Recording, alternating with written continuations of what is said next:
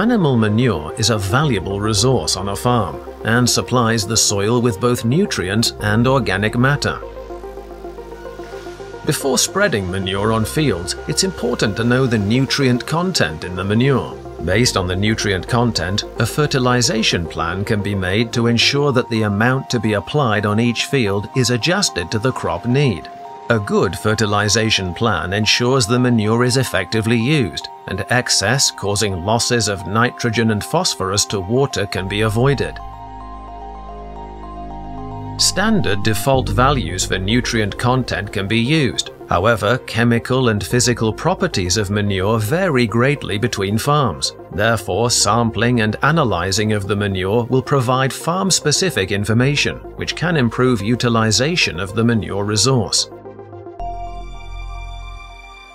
Manure in storage is very heterogeneous, and an appropriate sampling method is crucial for obtaining a representative sample for analysis. The accuracy of manure analysis is only as good as the sample sent to the laboratory. This film provides strategies for sampling of manure from storage. It includes choice of sampling spots, potential equipment to ease sampling, and handling of the sample before reaching the laboratory.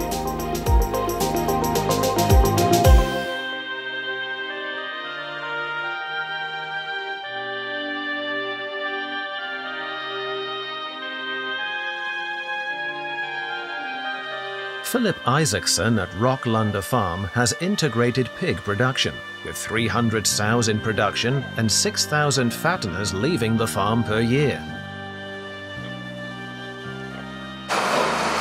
Filip, du har ju smågrisproduktion och slaktsvinsproduktion. Och du producerar ganska mycket gödsel, för du har 350 suggor ungefär. Vi har 300 suggor integrerat, och det betyder att vi har ju 300 suggor i produktion, och sen har vi en rekrytering på 50 suggor ungefär. Och sen har vi även, vi slaktar ungefär 6 000 grisar som väger 120 kilo. Och sen har vi, förmedlar vi till andra kollegor 1000 eller 1500 stycken smågrisar också. Som är med i produktionen. Och du sprider gödsel på egna marker? Ja. Ja. Hur gör du med gödselprover? Analyserar du din gödsel? Ja, vi tar analyser varje år innan spridning. Och mestadels på våren. I växande gröda för att få bäst kväveupptag. Och så gör du en växtodlingsplan och tar hänsyn till innehållet i din gödsel? Ja, det beräknar jag varje år.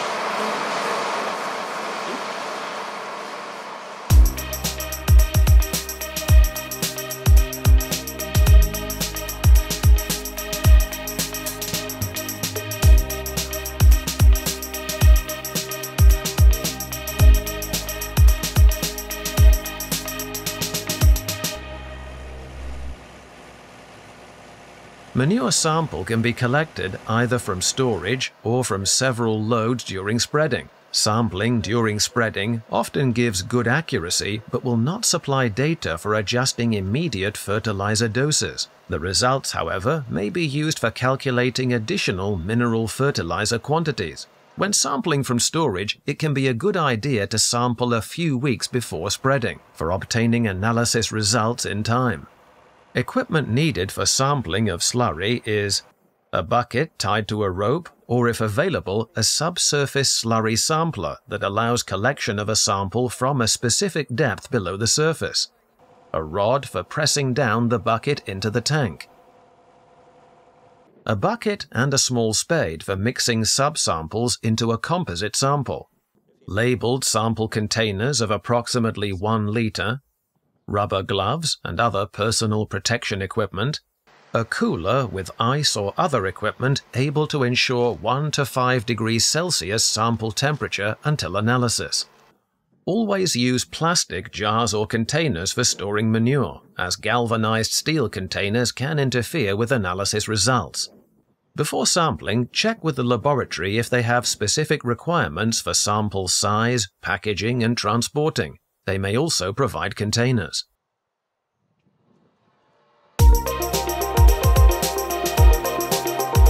Most important for obtaining a representative slurry sample when sampling from the storage is that the tank is well mixed. Slurry and its nutrients are stratified to different layers. The degree and distribution pattern vary between different nutrients. Particularly phosphorus and total nitrogen tends to be high in the top and bottom layer, as it pretty much follows the dry matter content. Mixing is, for example, done with the help of one or several propellers. Approximately 2 hours is needed depending on the storage facility. On cattle farms, there is often a distinct crust as well as a bottom sediment that needs to be incorporated. At pig farms, the crust is often thinner, and it is easier to obtain a distinct circular flow around the whole tank. However, as pig manure very easily sediments, there might be a challenge to get the bottom sediments to mix with the rest. This is why pig manure sometimes is found to have a lower dry matter content and phosphorus content than expected. When the tank is satisfactorily mixed, take out a number of subsamples, each approximately 1 liter. The more well mixed, the fewer subsamples are needed. If the tank is well mixed, 2 samples may be enough.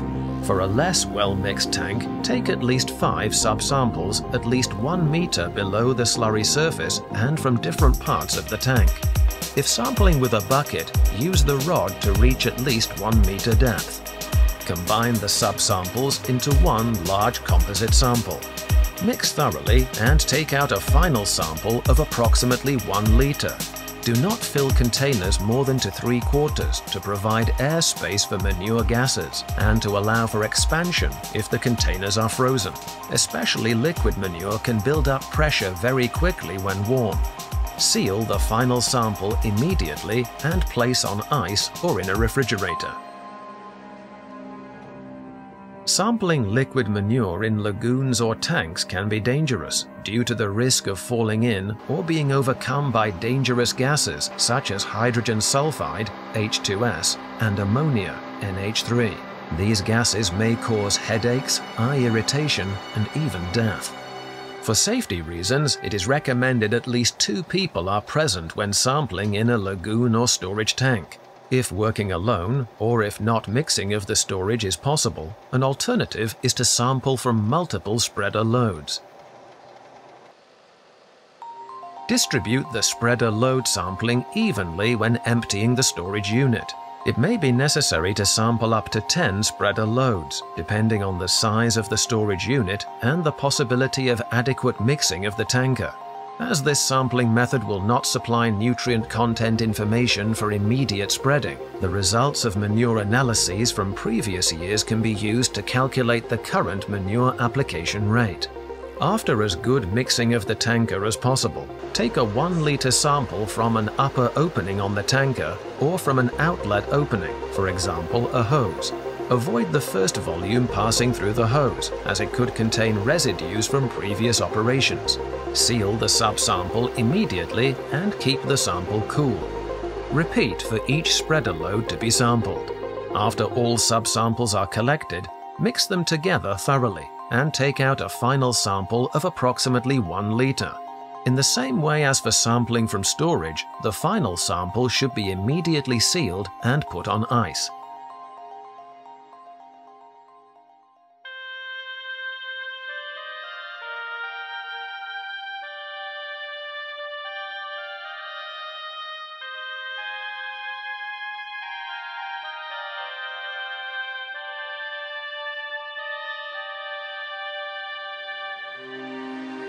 Collecting a representative sample of solid, semi-solid, or deep litter manure is more difficult than sampling slurry, due to the heterogeneous nature of such manure and the difficulties in mixing solids compared with liquids. In general, a larger number of subsamples of stored manure are needed in order to obtain a representative final sample for analysis. Equipment needed for sampling is a spade, or preferably a manure fork, a bucket and small spade for mixing subsamples into a composite sample, rubber gloves and other personal protection equipment, a cooler with ice or other equipment able to ensure 1 to 5 degrees Celsius sample temperature until analysis. If available, a solid manure auger or a silage auger for sampling in deeper layers, plastic bags of at least 2 liters. Sampling should be done as close to removal of manure from storage for spreading as possible, while still enabling laboratory results in time for fertilizer planning. An auger specifically designed for taking samples from solid manure piles or silage will help in obtaining representative samples. Identify at least 5 widely dispersed points on the manure stack or litter pile. The sampling points should represent the average moisture content of the manure and include the center of the stack or pile and the edges. Aim at taking samples at varying depths if possible, top, center, and bottom. As sampling is time-consuming, a balance must be struck between sampling accuracy and the labor required. In general, the larger the storage, the more subsamples should be taken. Slide the solid manure sample into the bucket for the composite sample. After the final subsample is collected, mix all subsamples together thoroughly and take out a final sample of approximately 1 liter. Put the final sample into a labeled plastic bag or a container, seal immediately, and put on ice to keep cool until analysis.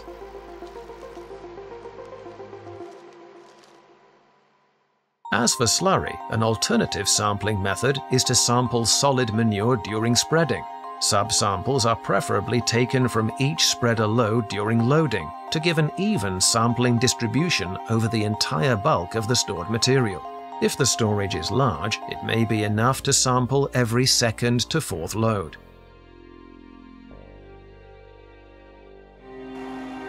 In case of sampling for research or survey purposes, the accuracy can be ensured by increasing the number of subsamples, and also by using sampling equipment specially designed for manure sampling, as for example a manure auger.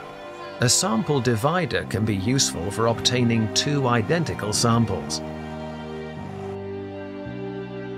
After successfully collecting the samples, make sure containers and plastic bags are tightly sealed to prevent leakage and ammonia losses. Clearly label all samples with a permanent marker, farm name, type of manure, contact information, and date and time when the sample was collected. Warm temperatures will promote nutrient conversion, which will change the nutrient content of the sample. Therefore, make sure they keep cool during the whole handling chain. It is recommended to freeze the samples before transport to the laboratory. This will minimize the risk for high temperatures during transport. In case a freezer is not available, make sure the samples are kept in a refrigerator and delivered to the laboratory within a few days. Send samples Monday to Wednesday to ensure they will reach the laboratory before the weekend. The samples should be accompanied by a completed laboratory-specific order form. If this is not available, an order form from the Manure Standards Project platform may be downloaded and used. The following analyses are recommended: total solids or dry matter content, total nitrogen, ammonium nitrogen, total phosphorus, total potassium, pH, total carbon. pH and total carbon are sometimes not included in the standard analysis package and may then be skipped. Remember, the accuracy of manure analysis is only as good as the sample sent to the laboratory. Good luck!